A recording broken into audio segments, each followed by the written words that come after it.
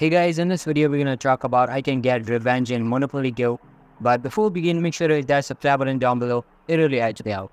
So first of all, open up your Monopoly Go application on your mobile device and make sure it's updated to its latest version.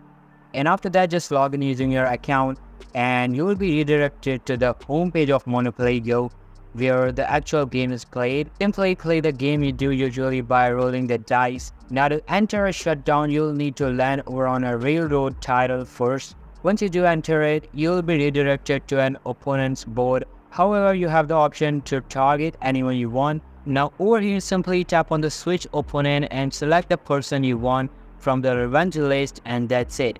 After selecting the account, you'll be brought to their board. So this is basically how you can get revenge in Monopoly Go. So that's all for today's video. Hope you liked the video. I'll be waiting in the next one. See you soon. Bye.